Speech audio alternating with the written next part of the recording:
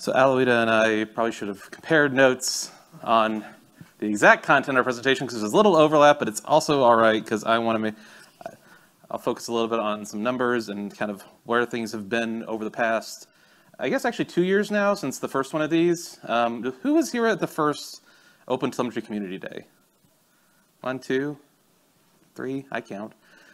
Wow, so all new faces, which is amazing, and we're going to talk a little bit about that going here in a second. So welcome to the Community Day. The first one of these was virtual. It was held completely online, so I'm super excited that we're able to kind of bring this together in person with, honestly, more people than I expected. Who knows? So I have just some brief remarks on kind of the state and size of the community, and then some of the community-focused endeavors that will be coming to you later this year. A couple of brief announcements, and then we'll talk about the programming for the rest of the day and how you can help define the breakout sessions and all that sort of jazz. So if you would like, there's also a Slack channel in the CNCF Slack where you can kind of interact with the virtual participants. If you're watching this virtually right now, hi, I see you. You can also tweet about the event using the OTelCD hashtag. So thinking back on the past like 2 years since the last one of these, we've mostly been on Zoom, right? People look at my calendar and they kind of recoil in horror at the amount of meetings on the OTel public calendar. I also recoil in horror from the amount of meetings on the OTel public calendar, but that's what happens when you have this many SIGs and working groups, right? However, no pandemic can hold us back forever, and we did have a wonderful maintainers summit at KubeCon EU, which you can see here. Maybe if the airlines had a little bit better observability, they would have figured out that you need more than one plane to get people out of Valencia. But, you know, we'll work on that for next year, right? So I want to run some numbers. Some of this is stuff that you've already seen, but I dug down a little bit more. I want to run some numbers based on what I looked at when we did this in 2020. So in 2020, I was super excited to announce we had over 1,400 contributors and over 110,000 contributions across all OTel SIGs, right? In 2022, that has increased to over 5,300 individual contributors, over 450,000 contributions. So we've more than doubled the amount of contributors, and we've more than tripled the amount of contributions in 2 years, which is amazing from a project growth perspective. Keep in mind, in 2020, we were still the #2 project behind Kubernetes in the CNCF. So not only have we, continued that sort of momentum, we've actually increased it over time. And the amount of people that are becoming involved in open telemetry and observability is really quite shocking to me as someone that has only been in the industry a little while, on the time scale. But when I started, 4 years ago, it's like people was like, distributed tracing, what's that? And now it's kind of a household topic, right? Assuming your household is full of software engineers. Oop. I went too far in my slides. Okay. On a rolling average, every 28 days, right? So I looked at the dev stats numbers. It's good to see we've got like 2-3 times, but what does that actually look like on sort of a more regular cadence? So year over year, we have 50% more people contributing to the project every month than we did this time last year, right?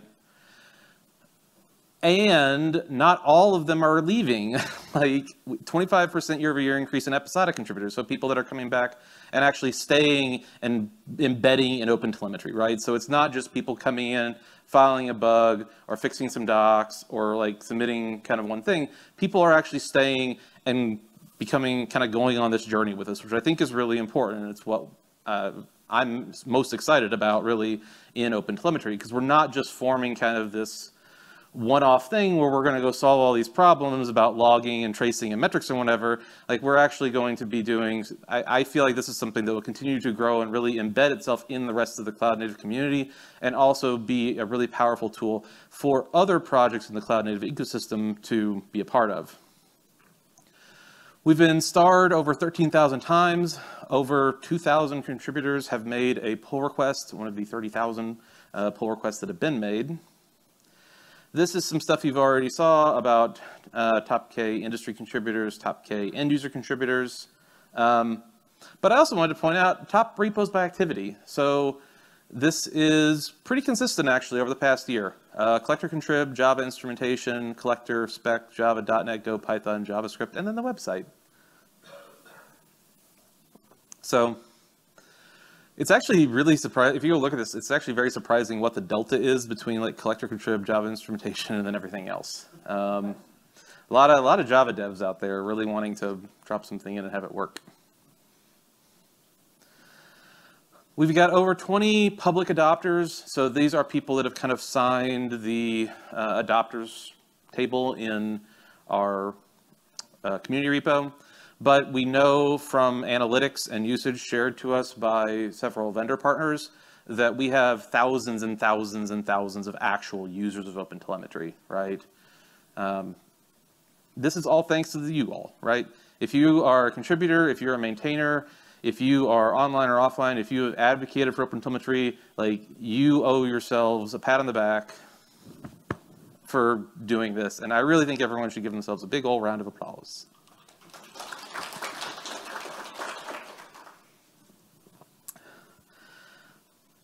The one thing I want to point out on my milestones is it took just over a year to get from OTLP metric stable to OTLP log stable. So good going on that one. That said, we have a couple of cool things to announce that are more community focused, right? Alvita talked a little bit about sort of the overall roadmap, but I want to talk specifically about these 4 things. So one is the OpenTelemetry community demo, which is being announced right now. I just sent the tweet, so it's official. But this is a product that is being led by Carter and a bunch of people. We actually have a ton of people on it. Yeah, you're back there. Like, how many people? Like, yeah, sure, stand up. How many people are in the meetings? Yeah, like 100 people have like signed on to this, which I guess means that it's a really popular idea. But this is effectively, we took the Google microservices demo and forked it, stripped out all of the kind of proprietary stuff or the Google Cloud specific stuff, and it's just pure OpenTelemetry instrumentation.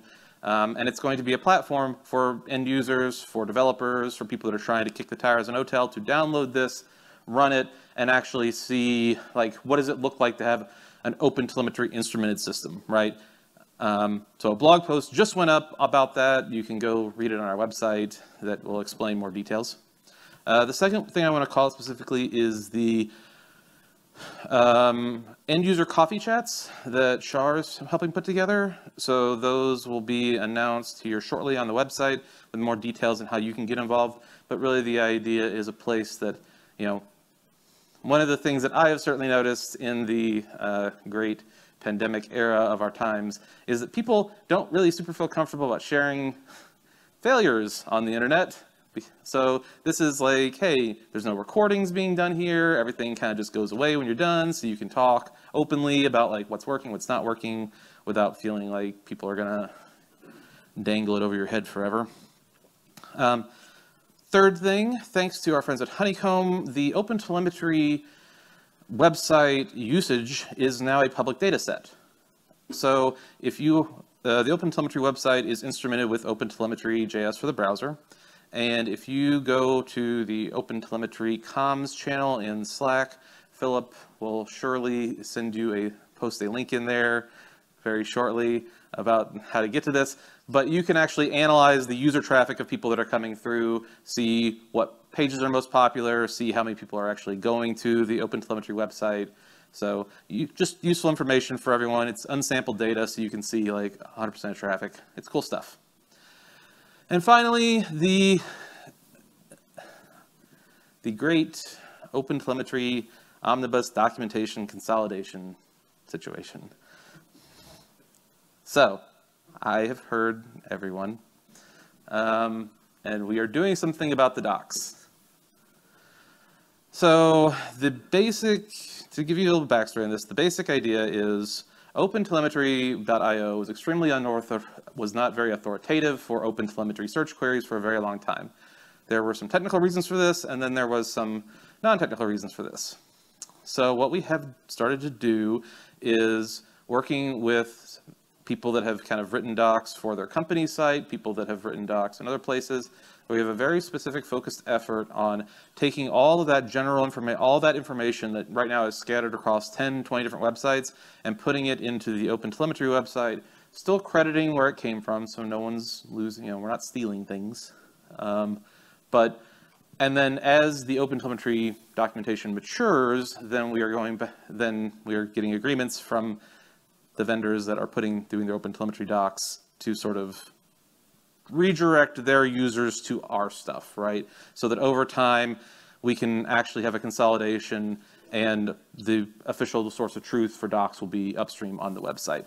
This kicked off in April. There's been an initial round of consolidation that's been completed that took documentation from Lightstep and New Relic and a few other places and kind of combined it. So you can go look at that now. It's all the concept stuff. If this is interesting to you, if you'd like to help, if you are a vendor and you would like to create white label OpenTelemetry content that can be featured on the OpenTelemetry site, please come see me or reach out in OTel comms.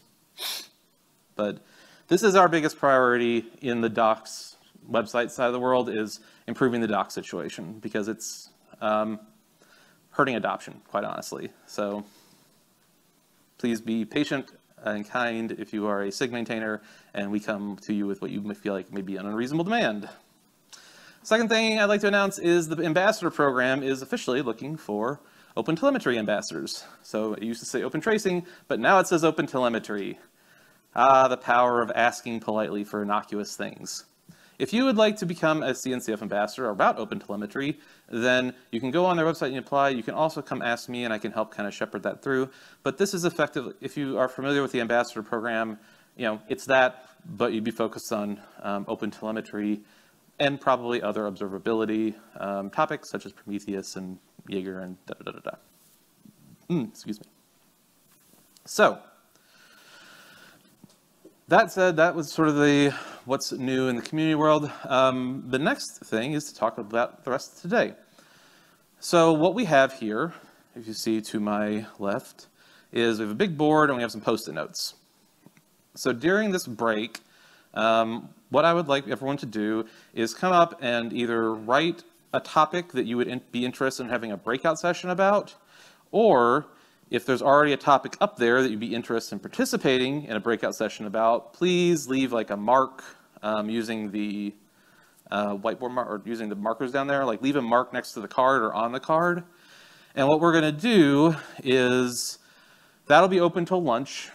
And then at lunch, we're going to go and tally all those up, rank them, and determine the breakouts for the rest of the day, right? So again, go up, write a topic you want to talk about. This could be something that maybe only a few people want to talk about. It could be something that everyone wants to talk about, right? We will sort of order them and figure out where we need to kind of set up official breakouts and where we need to do kind of like ad hoc breakouts, right? With that said, I believe it is time for our first break. So again, thanks to everyone for coming. I love the CNCF for helping us make this a possibility. Thank you very much, and see you around the rest of the event.